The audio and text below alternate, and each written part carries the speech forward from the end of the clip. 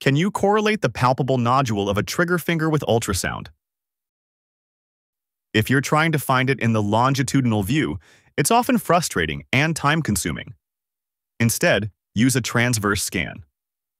Place your probe over the metacarpophalangeal joint, then slide it upward and downward. Compare the tendon's diameter proximal and distal to the joint. You'll spot an abrupt change right at the thickened area. As for the A1 pulley, forget the long axis. In the transverse view, use anisotropy. The fibrotic structure lights up clearly. The transverse view is faster, clearer, and more efficient. This is practical pain management with Dr. Lee.